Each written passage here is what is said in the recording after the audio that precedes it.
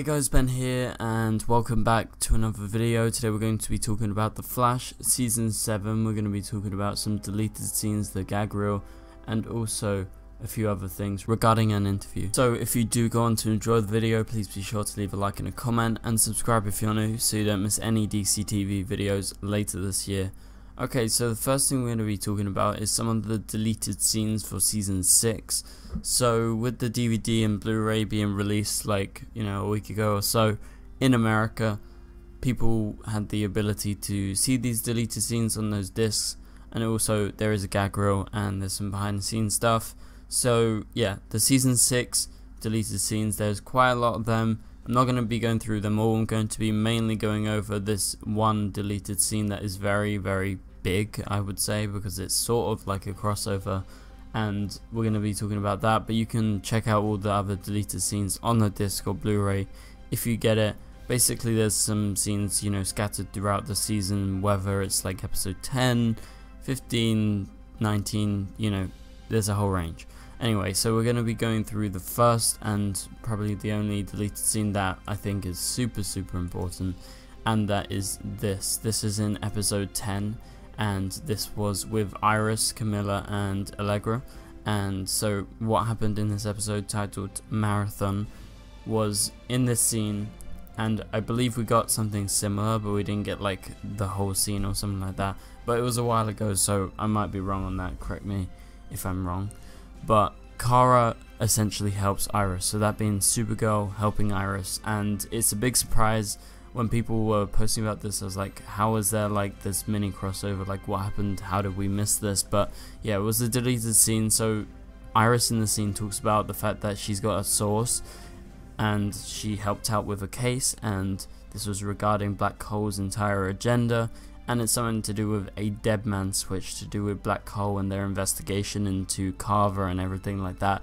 I don't fully get what's going on, and I don't know the reason why she was helping, but Kara was in this photo that you can see on the screen right here with Iris after Camilla asks Iris, who is your source, essentially, and she says just like a friend, and then you cut to Iris and Kara in a photo. I didn't know they ever had a photo, but it was really cool. I think this is a cool deleted scene because essentially it was like a mini crossover. They sometimes do that where they reference another character from another show, or they have like a photo where they include other characters. So I thought it was cool that they actually had that on the set. They tried to incorporate Supergirl into it, and so this was episode 10, so pretty sure it was just after Crisis, so I guess it kind of made sense to continue on something to do with that, if considering they just met again.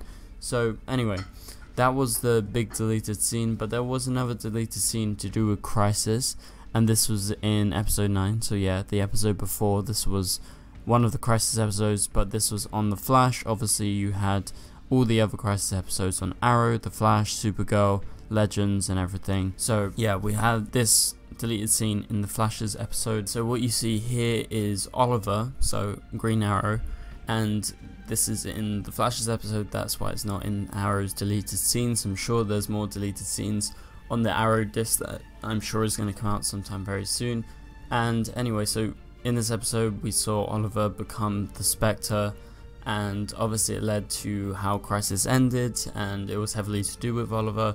But in this scene, this would have been like the first reveal of Oliver becoming the Spectre, because you see the other Spectre here, and I think he sort of like transfers his Spectre powers to him. I don't know what you call them, but anyway, so he becomes Spectre. He's got the full cloak and hood and everything like that, and he's got the green glowing eyes. So I think it was a cool deleted scene. Maybe could have been used in the episode, but I guess because they shot so much for Crisis, maybe they didn't want to use all of it. But yeah, some cool deleted scenes in the disc, so go get it on Blu-ray or DVD sometime this week if you want, and you live in America. I'm not sure when it's coming out in different places. We'll have to wait and see. But the next thing I wanted to talk about was the Flash Season 6's bloopers, because they were really funny.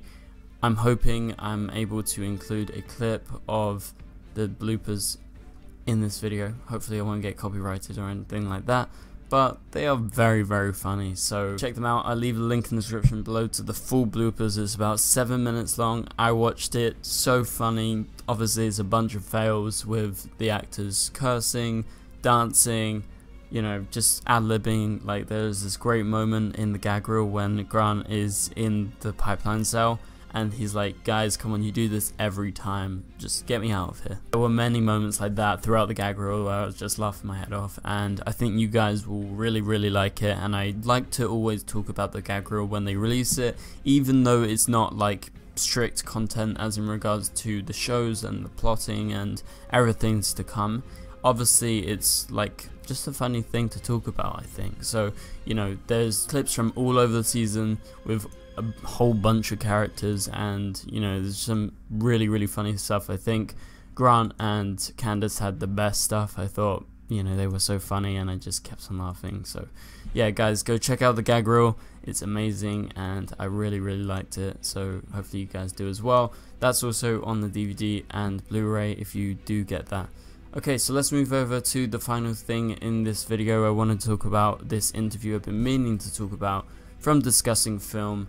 And so this is an interview that was done by my friend, and he interviewed the showrunner of The Flash around the time of DC fandom. So yeah, I'm super excited to talk about this because it's a very good interview. And yeah, so the Flash film is currently set for release in 2022. Of course, we had that connection between itself and the TV series and Crisis on Infinite Earths. Are you looking forward to the film, and what do you think we could potentially see the two Flashes meeting again, next time potentially on the big screen? Well, Eric Wallace replies like this: well, I'm glad you asked this. I'm so excited about the Flash movie. I will literally be the first person in line to go see it. I love all things of the Flash and all different iterations of the Flash. Obviously, in my heart of hearts, Grant is my favorite Flash because that's my show, you know. But it was such an honor and a privilege to have Ezra come play in our Arrowverse. Even though it was only that one scene with Grant and Ezra, they got along so well. So there's definitely a camaraderie there and a mutual respect for each other as performers, because they're very, very different, right? They're very different people, but they also are both so talented and gifted.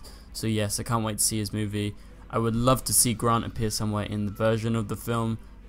Say I said, you know what, I'll give a couple weeks off, easy now.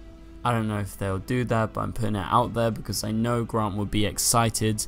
I think he would have some fun. I also told Ezra with open arms we will welcome him back. I would love to have him back for longer, for a full episode of The Flash, if we can somehow make it happen.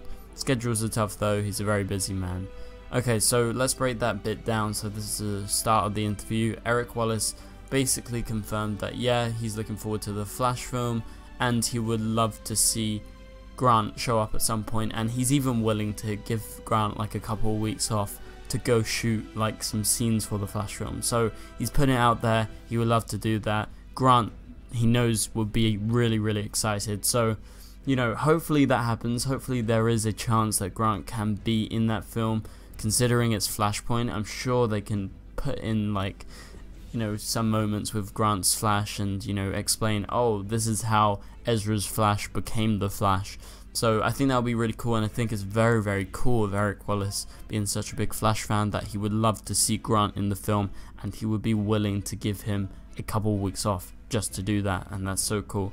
But yeah, he also mentioned the fact that, you know, Ezra has the possibility of coming back. Like, they said to him, you know, you can come back whenever you want, we want you for like a full episode. So when he has the time, you know, we'll have to wait and see, and then maybe we will see that happen. Okay, so let's move on to the final thing that I wanted to talk about. This is at the end of the interview. This is the final question. So Stargirl is the latest addition to the CW's DC universe and will be exclusively on the CW come season 2. You mentioned about wanting to get the Amazons, Aquaman or Cyborg into the Arrowverse. Would you like to see a crossover between The Flash and Stargirl? Eric replied like this: yes, of course, it's funny, I've actually met Breck in real life, who plays Stargirl herself. So they're from like the same city, they're both fans of baseball, and he says, well, if you're a Dallas Cowboys fan, you're welcome on my show at any point, and I wouldn't be surprised at all to see those worlds cross at some point. The problem is, of course, what universe is she in and what universe are we in?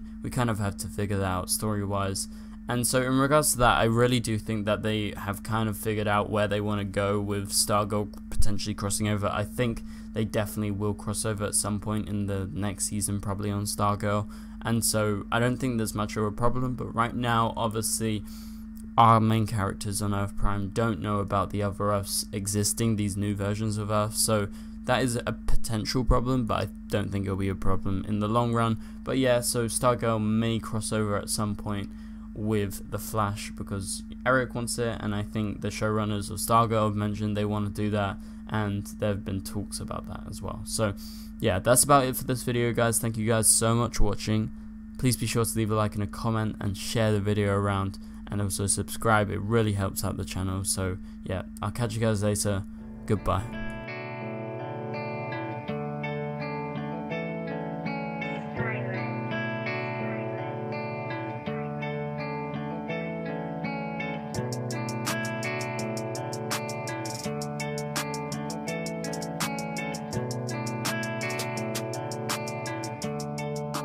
I see red.